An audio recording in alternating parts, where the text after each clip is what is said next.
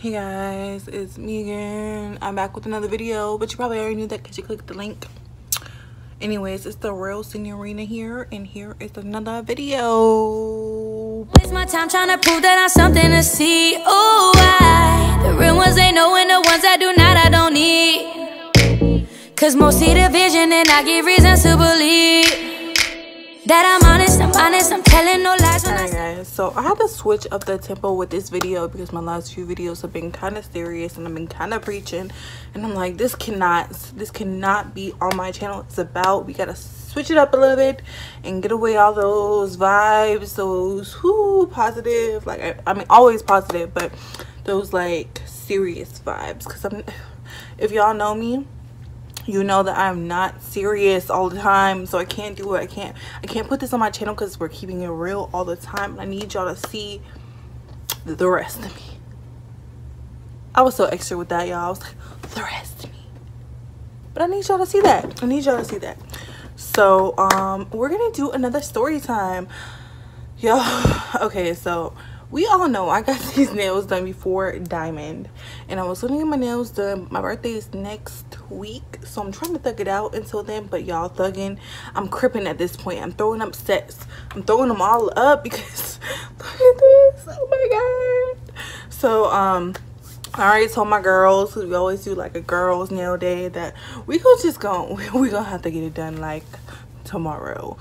So we're gonna get these nails done real soon, y'all. Until then, you know, if I throw them up, I throw them up.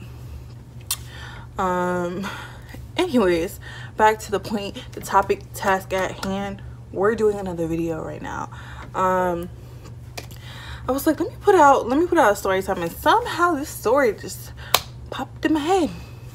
And we're actually, it's funny that this cup is in front of me because we are doing a story about the time that I was in Las Vegas. Y'all don't know yet. Some of y'all might know, depending on if you're my friends or not, but last year, was it last year? Yeah, last year I was in a little situation. I was in a relationship. We were together for about, is there something on my screen? All right, we were together for about 6 months in total. It was about half a year. And disclaimer, before I get any further in this story, let me just say this. I have no ill feelings or negative vibes towards any of my exes. Whatever happened with us happened. So if I ever do a story time about any ex, I'm just keeping it real with my people. I feel like people can learn from my lesson, people could laugh from my lesson, people could like just do whatever with my life experiences. So if I ever put it out there to where I do a story time about any of my exes, I got love for all of y'all. It just didn't work out, and it is what it is. I'm not trying to show y'all in a negative light or anything like that, because honestly, no matter what we went through, we all cool. So before I even put this video out or go any further, I just want to say that I don't want any bad blood from this video. I'm just sharing a little story with my peoples, because who knows, you know, the social media world is only so small, and it's just destined to get in the hand of them. So I just want to put all that out there. Let me take a drink on that note.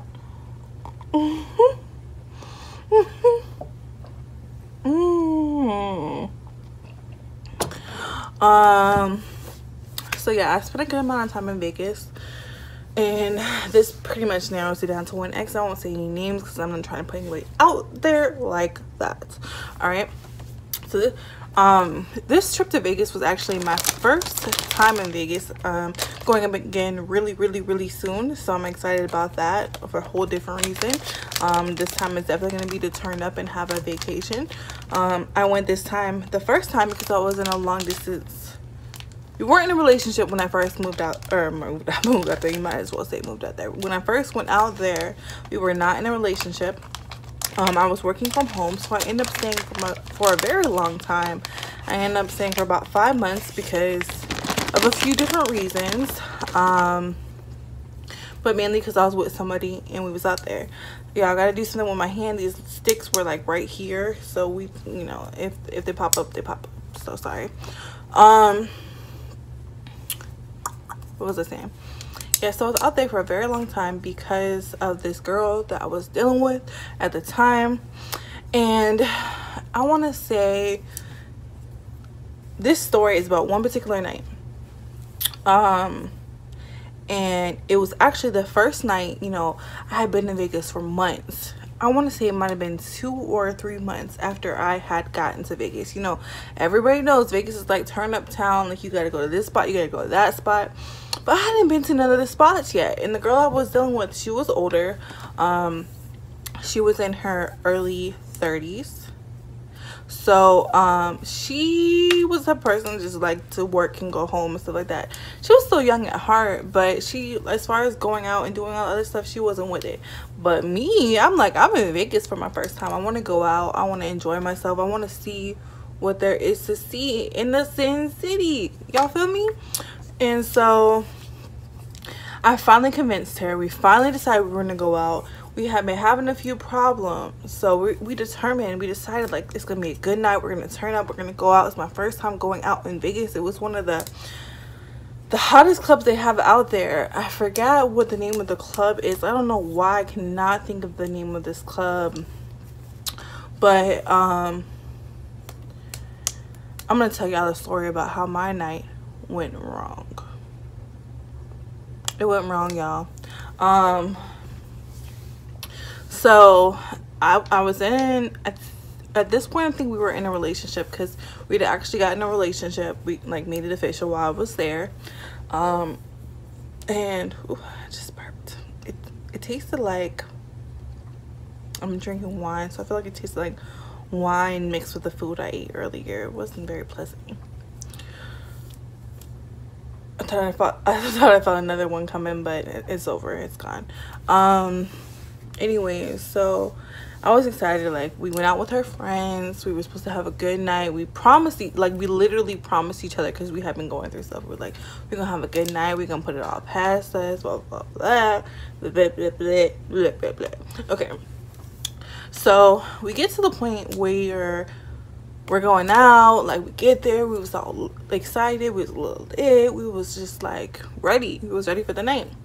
Now, of course, I'm wearing a dress. I don't remember exactly what I was wearing, but I was wearing a dress. Yeah. If I know all y'all femmes feel me out there, you don't like to hold your shit. You know, you got your phone, your card, your wallet, well, your phone, your card, your whatever you got with you. You don't want to hold it like all night while you're in the club. Like, it's bad enough that, and you don't want to carry a purse. So, you know, you just hand it over to babe, and babe takes it off your hands. Now, this brings me to another important subject. I don't do the whole going and phones things in relationships. I did it once before when I was young. I used to be like, let me have your password, let me have this, let me have that, because I don't trust you and this and that. And then I realized years ago that guys, what happens in the dark will come to the light always. It just always comes to the light. Like, and if you go looking for something, you gonna find it. So I stopped the whole let me have your password, let me have your this, let me have your that, let me check your phone, because first of all, that's 1, too tiring, 2, too much, and 3, like, I shouldn't have to do all that. Why did I have to do 3 with a broken nail? I feel like my point is not even proven anymore. Anyways, it's just doing too much. I personally don't want to be in a relationship with somebody that's always up in my phone.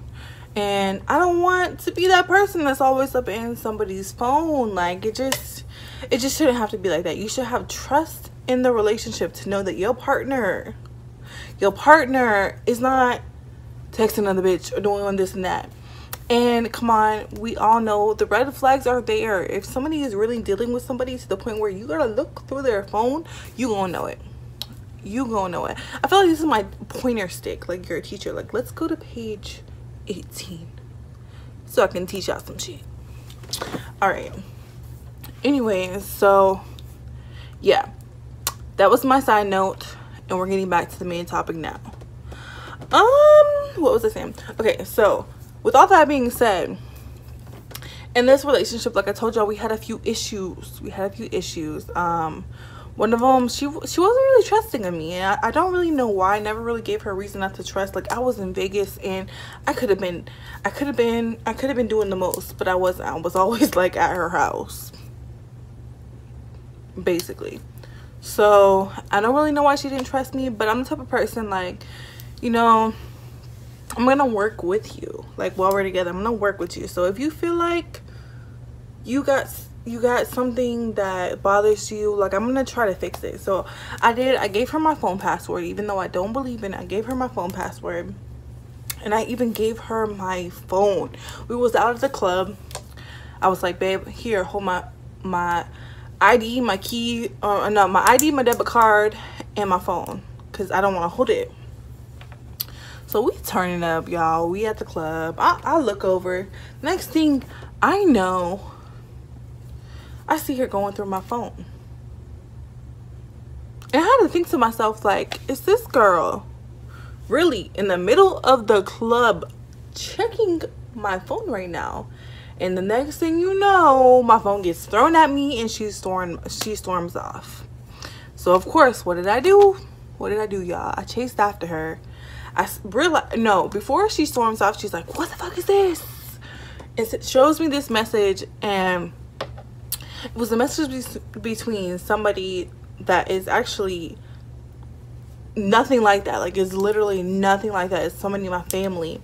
It's a message between her and me, and she totally took it the wrong way. Like, definitely took it all the way the wrong way, and like got mad and like just stormed off. And like me and her best friend like followed her out the club. We were following her out the club, and next thing you know, we're like all outside and we're talking about the shit. Let me just fast forward to the point of topic where, actually no, I'm not gonna tell you. I'm just gonna finish my story. I don't play none of this out, y'all. I'm like, oh, I'm gonna tell them this story and this happened. So if I'm ever like lost in space, it's just because I need to figure out how I'm gonna present this to y'all. I need to give it to you the right way. Okay, so I storm out. I follow her. I'm just like, babe, what are you doing? Like, we promised we were gonna have a good night. Why are you tripping over nothing? Like, this is my cousin. Like, why are you mad right now? And so she like blows up, and she's like, at this point, I have my phone. I have everything. Well, not everything. I just have my phone. And I'm just like, come on, like, let's go back in the club. Let's not do this. Her friend is like, let's not do this. And like I said, we have been having problems. I was out in Vegas and I was alone. Like, I didn't really know anybody like that there. I knew people, but it wasn't like that. And like, her people was really good to me. Like, her friends, you know, like, they were there for me when I needed someone to talk to. Like, they were there for a lot of our issues. It was a very, very toxic relationship, y'all. Like, I promise you, a Cancer and a Taurus, I don't know why they say that we're good matches, but we was not. We was not good matches. Like, it was toxic from day one. Everybody could see it. Everybody knew it. My friends, her friends, they was all like, get out. And I don't know why we stayed in. But we stayed in. So yeah, her friend, you know, her friend knew how much I cared about her. Her friend knew like how much like I was just focused on her. So her friend was like, bro, you're tripping. It's not that serious. Like, let's just go enjoy our night. Like, Samantha is for you. Like, I see that. Everybody sees that. You should see that. Let's just not ruin the night right now. And my ex is just like, okay. But let me talk to her. So when her friend leaves, she's like, so let me see your phone. I want to go through all of your messages right now. Let me see your phone. And I'm just like, no. Like, we're not doing this right now. Not because not because I had something to hide, but because I did not want to do this at that point in time. Like, she could have seen my phone when we got home. She could have did whatever she wanted to do. Obviously I gave her my phone, y'all. I gave it to her. And this is why I don't do the whole phone thing. Like, for real, this is another reason why. Because I gave her my phone, I gave it to her, and she knew my password. So much she knew my password that she could just go on my phone at any point in time, just like she did. So I'm getting blown because she's not letting it go, and I know I'm not doing nothing. Like, I'm so loyal to this girl, and it's frustrating because she's sitting here blowing nothing into something. And like, this is the first time I had been out in Vegas, and I had been there for months, and it was supposed to be a good night. I'm just so irritated. I'm like trying to beg her like to get it together, and she's just so mad and like, let me see your phone. Like, she wouldn't let it go. So I was like, you know what, I can't do this right now. Like, I was feeling like overwhelmed. So we were the club, just like most clubs in Vegas, we were in a club that was inside of a hotel, casino, blah blah blah. So this is the story, y'all, of how I got left outside the club for over 2 hours, probably going on 3 hours. 3 hours. So tell me why I go outside, like, because I like wanted to get away from her. Like, we was in like this fake outside area, but I went like literally outside the club because I'm like, I can't be around you right now. Like, you're doing too much, and it's like, it's upsetting me because it's just like, it's killing the night for no reason. Like, I'm with your people telling you to chill, and you just not chilling.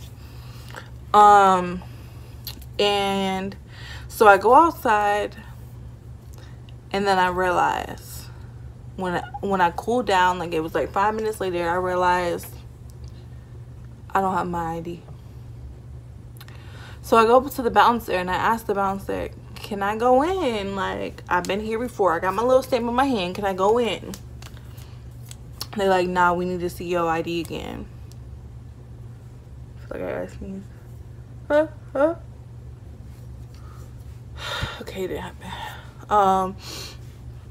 So they're like, no. So of course I text her. I'm like, you got my ID. I can't get in without it. Y'all, tell me why she says no, not until you send me a copy of all of your messages in your phone. Dead ass, y'all. She literally told me, no, not until you send me a copy of all of your messages in your phone. Who says that? Like, you got me outside this club and you won't bring me my ID. You got my card. I'm at your house, like, staying at your house. I can't go nowhere. Y'all, I could not go nowhere. The only thing I had was my phone, and it was like on 20%. That shit was on E. Bruh, tell me why I was so upset. I was so mad. I'm like, this is the most fucked up shit ever. Not only do you get so mad over nothing, but now you're leaving me outside the club, and this girl would not let it go. She would not let it go. Literally 3 hours later, like I said, I was in Vegas. I was done. I was done at this point. I was just like, you know what? I don't need this shit. I don't need to deal with this. I don't need nobody like this. So I'm calling people like, I need to figure out how to go home. I need to figure out how I'm going to get my ass back to Florida. Because I can't do this no more. She finally comes out like, hey, like, comes up to me like, oh, we all going to the next spot. You coming? What? Am I going with you 2 hours later? Am I going? Bruh, I was so confused. I was like, are you really asking me this right now? Like, I was so mad. She's like, come on, let's go. Her friends were all there. 2 hours later, I had already made my arrangements. I knew exactly where I was going next. I had been texting her the whole time, like, bring my stuff out, bring my stuff out. She wouldn't bring nothing out, y'all, nothing. Then she finally comes out 2 hours, almost 3 hours later. Almost 3. And so at this point, I'm like, I just need to go. I just need to go.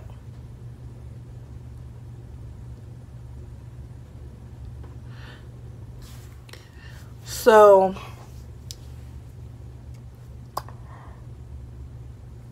tell me why she's still like, come on, let's go to the next spot. I sat down. She still wouldn't give me my stuff. I was like, I'm gonna be right here. I sat my ass down and I didn't move. She goes up to her friends like, bro, she's not coming. She's not coming. So like I said, I have been calling people. So I got a phone call and I answered it. The next thing I know, she comes up to me. This girl came up to me. I'm getting mad again just thinking about it. She comes up to me. She sees I'm on the phone. She storms up to me like, bitch, who the fuck you talking to? Y'all, I lost it. And she said it so loud. I lost it. I was like, I didn't know what to do. I just... Y'all, when I tell you and I didn't even do it to hurt her.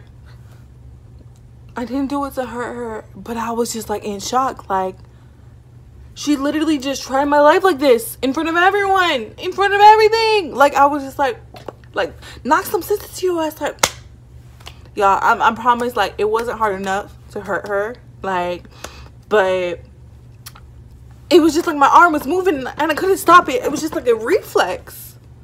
Like, I couldn't help it. I was already mad as hell. And then she had nerve to disrespect me in front of all these random ass people in the club after leaving me outside random ass people in the casino after leaving me outside the club for over 2 hours. I was just like, y'all, I didn't mean to. Like, I turned from Samantha to Savage, okay? 0 to 100 real quick, okay? Because I was done. So I say all this to say, well, that was just my story time. I mean, I don't know if y'all know about lesbians, and maybe we just don't learn our lessons, because we didn't break up after that. Like, we ended up getting into like, I was like, I swore I was done with her after that. I, like, you know, blah blah blah. She ended up, you know, saying I'm sorry, like apologized a million freaking times. So we ended up having like bomb ass makeup sex, and then that was it. But that was my story on how I slept with my ex. So I just had to share something with y'all. Just had to give you a little something, because we've been a little bit too here, and I wanted to be here. I hope none of y'all, oh, I just burped again. I hope none of y'all judge me for this. I promise I'm not abusive, but I felt like I was possessed. I was possessed. That's all I can say is I was possessed, and you know, that's it. It happens. So, or maybe it doesn't, but it shouldn't happen. I don't condone putting your hands on anybody, but like,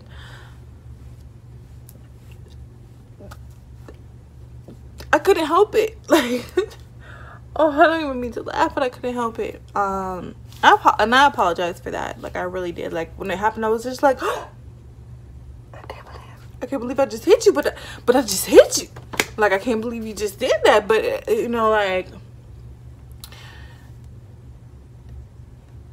it's just kind of one of those, you had to be there, you had to see everything and be in my shoes to truly understand. But how many of you guys have been in like a toxic relationship and stayed? How many of you guys have been with somebody that you know you shouldn't be with, and everybody else is telling you you need to leave this person alone, but you stayed? Why do you think you stayed? I honestly asked myself this question about this relationship, because from jump, like, we could not get it together. Like, we could not get it together. Like, all of our pieces just wasn't fitting. We couldn't get it together. let me know. Talk to me, y'all. Y'all know I love to talk, but I love to hear y'all too. Let me know if you've been there, if you've ever been in a situation where like somebody put you out of your element and you didn't even mean to be there. Let me know. And I'm just so excited to share my stories with y'all. I love using this platform to let y'all get inside of me. Oh, like even when I was saying, I'm like, oh, that sounds like ugh. Inside of me though, like inside my head, inside my mind, inside my heart. I love this because so many people before I started doing these YouTube videos thought so different of me. And I feel like more people are understanding me as a person. More people are understanding my heart, my nature, like my everything. And I know that I'm not perfect. So I definitely want to put some, you know, some of my mistakes out there, some things that I went through, some things that maybe y'all can either learn from or laugh from. Shit, I don't freaking know. I learned from it. Y'all probably gonna laugh at it, but that's what life is, you know. People are put in your life to show you things about yourself, to show you things that you need to go through to truly understand certain things about life. And I can say I gained a lot of patience, a lot of knowledge about myself from that relationship, because I learned, you know, what I needed from someone. But yeah, how many of y'all have been in toxic relationships and stayed, and why did you stay? What about that person, what about that relationship that made you be like, I need to hold on to this? Because I held on for like 6 or 7 months, and like at this point we're cool enough to be at the point where like we can text each other, hey, how you doing? And genuinely, well, I at least genuinely care how she's doing as a person. But that doesn't mean you need to be in my life like that. Like, you know, you can just stay a part of whatever it was. So yeah, this is my story time for y'all today. I'm definitely gonna have way more mini story times for you guys. Like I said, I just had to switch it up a little bit. Thank you guys as always for all your supports. Make sure to like, comment, and subscribe to this video and to my channel. I really fucks with y'all, and thank y'all for fucking with me. All right, until next time, y'all. Bye.